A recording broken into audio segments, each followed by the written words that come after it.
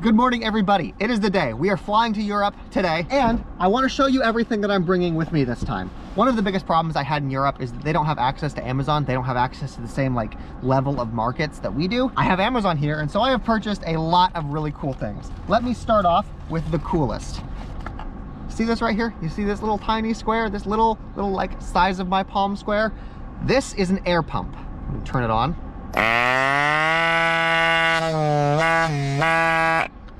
One of the most annoying things when I was riding my bike is having to pump up my tires, having that little tiny thing, having to and then take it off and then put the pressure gauge on, see if I got it right, and then take that off and pump them up again. I would say it took me maybe 45 minutes to actually pump up my tires. So one of the things that I wanted while I was here is an electric air pump. The thing is, most electric air pumps are massive. This is another one. A company sent this to me. They want me to review it. This is also an electric air pump, and it's like the size of my forearm. That's not great. I found one that is so tiny. Look at this. This gets rid of the pump and the actual air gauge because you can set the pressure that you want it to go at, and then it'll just go to that pressure. This is such a cool product. I think it was $45. I'm gonna have a link for this in the description if you want one of these, but so glad to actually have this. Another thing that I'm gonna be bringing with me is foam protectors for my GoPros. When I'm riding and my GoPros are on my bike and they're sitting there, a lot of wind is blowing onto the microphones. It makes the audio kind of trash. Having these will make the audio better. So you'll get some good audio quality. You see these right here? These are GoPro extender arms. One of the things that I noticed is that when I'm riding, my GoPro on my handlebars is way down low, and so it's like looking up at my face. Using these, I'll be able to raise the GoPro up, and I'll be able to get like better POV shots. I got another pump for my bed. Except this one actually has a light on it. So I can hang this up in my tent, and I can have a light, and I can have an air pump. Oh, I mentioned this in an earlier video, but I got a new phone. Do you guys remember last time I was on my bike and I ended up losing one of my phones in a hotel? This phone right here has something that should potentially be able to fix that. This has Google's Find My network. Google basically released a similar competitor to the Apple AirTag situation. They put it in their phone, the Pixel 8, but this should work when the phone is off. So even if I leave this at a hotel, if I leave this at a campsite somewhere and the battery dies, I should still be able to find it. So the chances of me losing this phone are pretty slim. I am bringing my sleeping bag, the new tent, a new inflatable bed. Nobody's fucking stealing this one. I've still got to get all of my clothes packed up. I'm not bringing a lot of clothes because I know that I can buy clothes when I get there. So I'm bringing a couple shirts, a couple pairs of pants. I still cannot believe I was able to get this bag for 59 cents. Okay, now before we can actually head out, I need to show you guys what we're doing with the car. You guys will remember that I originally planned to store this in a shed that I was gonna build out in the New Mexican desert, but this whole Norway thing came out of nowhere, so I haven't had time for that. What we're gonna do instead is I'm just gonna leave it with a friend. I'm gonna be leaving the car with Rachel. You guys might remember her. She lives in Chicago, she needs a car. I'm flying out from Chicago, I need somebody who needs a car. Let me walk you through all of the important stuff that you need to know. Okay, move the bag. Here in the glove box, we have the important documentation. You have registration. This is the deed in case you gotta get in a crash, you need to deal with insurance. Okay. This is insurance. You have a spare set of keys and a key fob. Okay. Yeah, so we have Christmas lights in here. You turn them on in the back. You might not need that. I doubt you will. Do you know how to get to the train station from here? Oh, absolutely.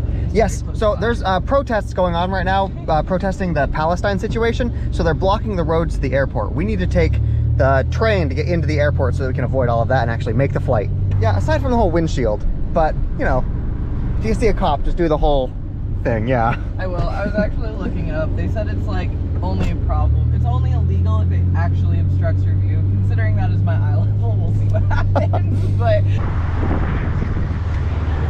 She's gonna parallel park, and this is gonna be the first time my car has probably ever been parallel parked. I don't actually know how to do it. It is a very long car. That's one of the reasons I like it, so, you know. Oh, it's a very long car? At least I think it's a long car. I don't know. If we hear a bump, let's just drive really fast. Okay, we need to walk to the train station, but I'm doing that thing where I wear my jacket so they're not counted for like extra baggage, and it's really hot right now, so that's just gonna fucking suck. Yeah, so I'm gonna be miserable, I'm gonna smell terrible, but this is the cost you bear for traveling cheaply. Go over the car one last time. I got my passport.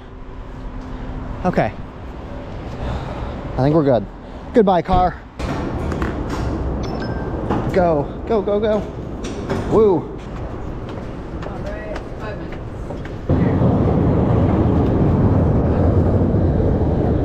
So, do they have like ticket inspectors? Do they have somebody that's gonna try to verify that like we actually paid? How do they know we didn't just jump over the railing then? Oh, it's a pretty large railing. It's a pretty large, we're pretty small people.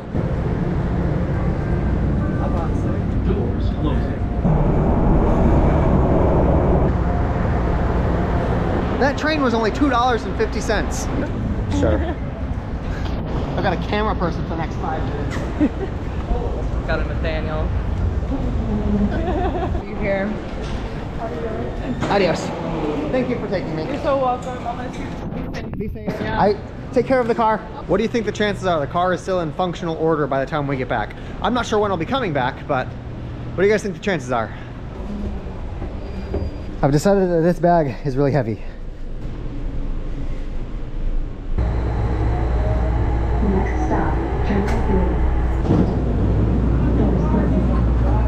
3. This does not bode well.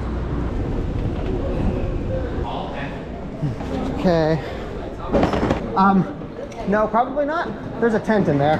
Don't poke yourself, I don't know. I had to throw away my sunscreen, which I just purchased.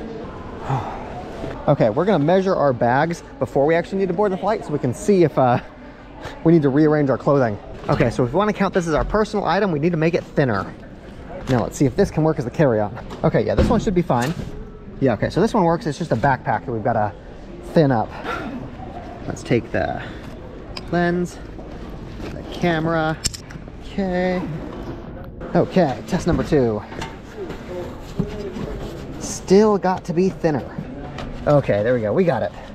It's a little squished, but it fits. Okay, let's go.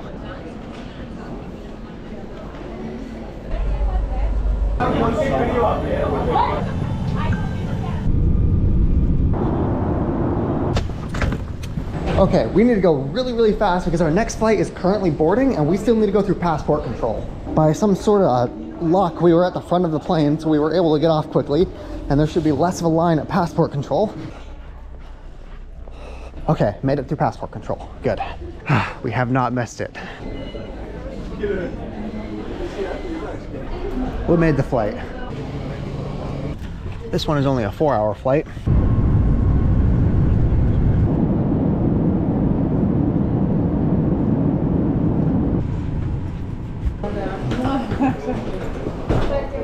Now, we have one more flight to catch today, but before we do that, we need to find a storage locker so that we can store this, because I'm not taking this with me to the Arctic Circle. It says that the storage lockers are in the parking lot, so I think we need to leave the airport to get there.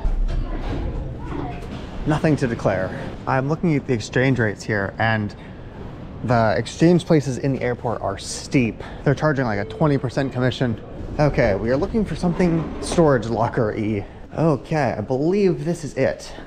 They only let you rent these for 7 days at a time, but I think that we will only be here for 7 days. We're only gonna be in the Arctic Circle for 7 days, so we'll come back here and then pick it up. And these are definitely big enough lockers to fit my tiny little bag. They give different rates for different size lockers, so I think that we should get one of the smaller ones. I could probably fit it in one of these guys.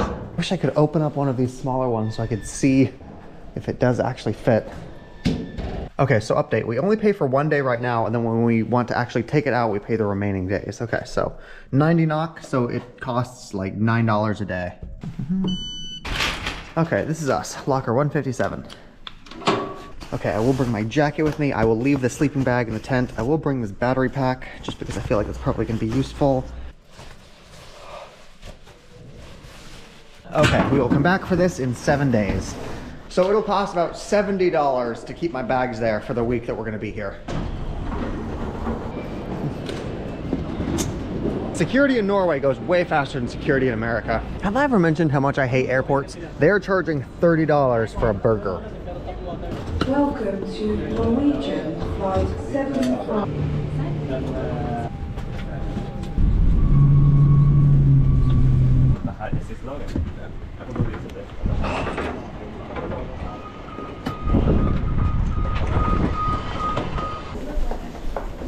Okay, that is the last of our flights. Now we need to get on a train to get into the main part of the city. Apparently train in Norwegian is tog. So the town that we're going to is called Trondheim. It's like a university town. We're not staying there very long because tomorrow we are taking a much longer train into the Arctic Circle. English. Single ticket. Train ticket is like $5-ish. Dope. Now I just need to figure out which side is the right side.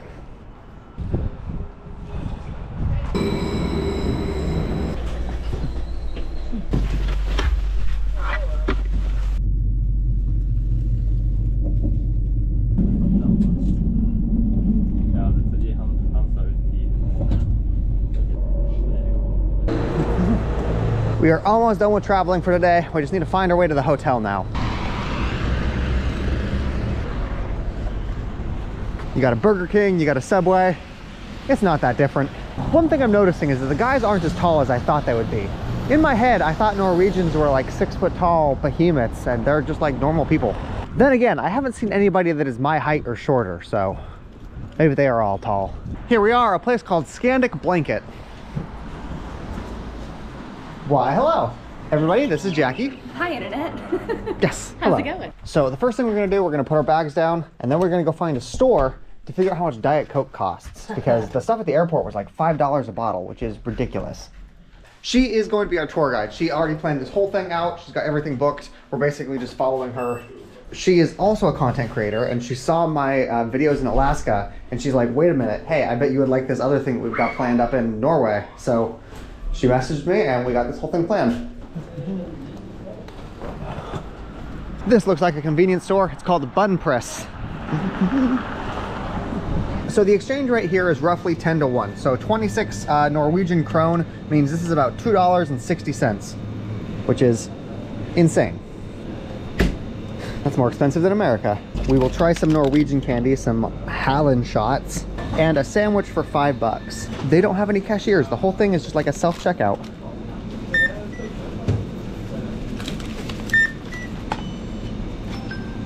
So one of the first takeaways is that if I wanted to use cash, if I brought like Norwegian krone with me, I would not have been able to purchase this because that store was digital only.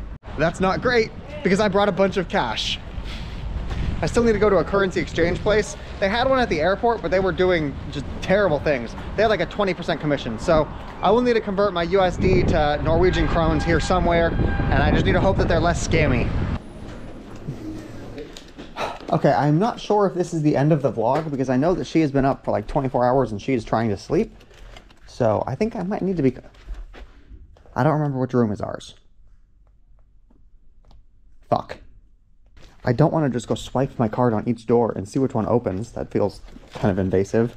I hope she's awake. I'm going to text her and maybe she can remind me. She is not awake, so that's exactly what we're going to do. Oh, it turned green. Hey, I picked the right one. Cool. So that means that this country is about 7 times as expensive as Turkey is. Like in Turkey, you can get the big bottle of Diet Coke for like 60 cents. Okay, I'm pretty sure that these are just like knockoff brand sour worms, but we're gonna try some Halon shots. Oh, they look like little bottles.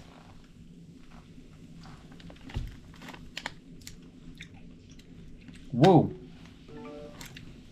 That's actually fantastic. Ooh, that's really sour. The candy is also really firm too. Really firm too. Like if you think about a Sour Patch Kid, how mushy that is, how easy it is to chew through. This is like twice as thick as a Sour Patch Kid. Okay, so they have provided us one extra pillow, but I'm gonna go down to the front desk and get a blanket because we're not sleeping together. I want to make that abundantly clear. Wait, where's the card? Card. We are in room 202. This hotel has like a rentable umbrella. You can't bring that with you. Okay, they will bring the blanket up to us. They call them duvets here. Maybe duvet is just like a French blanket. Okay, we got the blanket. The water's so calm. There's a couple of ducks earlier. Love birds.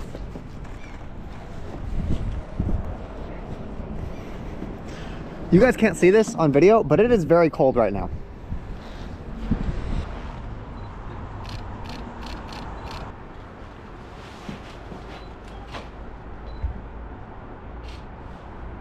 Do you guys want to see what a Norwegian shopping mall looks like?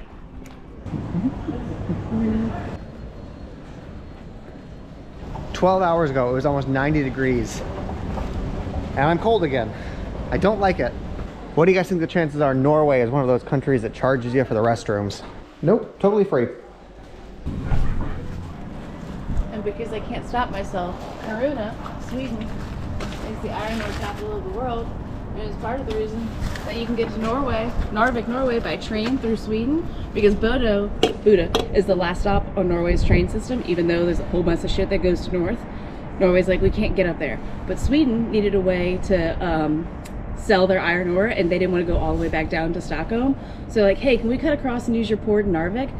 And Norway was like, yeah dude, go nuts. So that's how you can get to Narvik, Norway through Sweden. What do you think this big machine is? Some of this definitely looks newer. This isn't rusted the same way that other parts of this are. Elon Musk is. Elon Musk is fucking South African. No, honestly, there's so many Teslas here. Like, you guys don't even know. It's crazy. And it upsets me because all of these people are giving Elon Musk money. Fuck him. Okay, I think that is it for the day. Did you get the pictures you wanted? Got him. You? Yes. I will catch you guys tomorrow. What time are we getting on the train? Leaves 10 to 8. So 10 to 8, so we need to get up before 8 o'clock. Oof.